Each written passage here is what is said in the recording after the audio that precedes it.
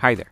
Someone on Discord asked me how to create a grappling hook in Buildbox. So I had some free time yesterday and I decided to try it out, and this is the result that I got.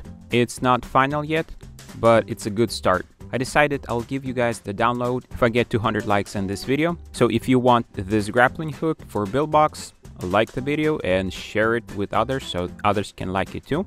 And once this video is going to get 200 likes, I'll provide a link where you can download it. Probably by the time I'll have some more improvements for this system. Thank you for watching. Subscribe to my channel and see all the cool things that I do here. And I'll see you in the next video.